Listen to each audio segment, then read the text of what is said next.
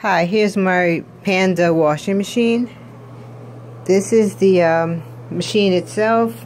You see it's in comparison to the sink, not really big. When I'm not using it, I put it right over here, out of the way.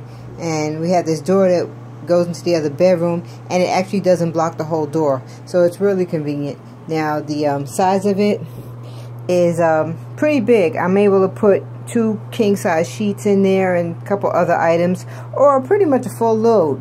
Some, skinny jeans, shirts, and t-shirts and things like that. It fills up pretty good. When you want to fill it up, I put the water in with the shower nozzle. Makes it convenient. They do come with a hose, but it's real flimsy and I don't like it. It's got a 15-minute wash cycle. And after it washes, you can take the clothes and you first drain them from here, and all the water goes out into the tub. The reason why I raise it up, as you see, is because there's a hose that drains out into the tub or wherever you want to drain it. But if it's flat on the floor, the hose doesn't bend properly, so the water doesn't go out. So to get around that problem, I just raised it up on some canisters there, and then I put a TV stand actually on that. And then to make it secure so it doesn't move when it agitates, I put some Velcro so that it actually adheres it to this TV stand. And it's pretty cool. After it washes, I'm actually in the middle of a load now. You put the clothes into the spin cycle, and there's this little cover here, and you tamp them down as good as you can.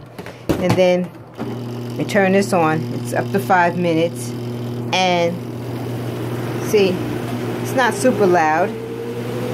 And if it's balanced, it doesn't move around. But like I said, it could jump around if the clothes are unbalanced. So you have to be careful with that. And then, after you're finished with that, you put it back in here. You put more water in to do the rinse cycle. Then you put them back in and you spin it again.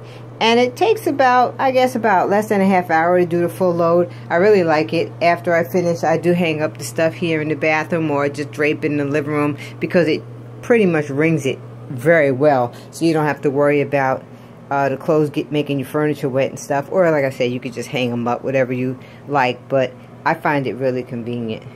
And that's the Amazon Panda. I got it from Amazon, the Panda machine.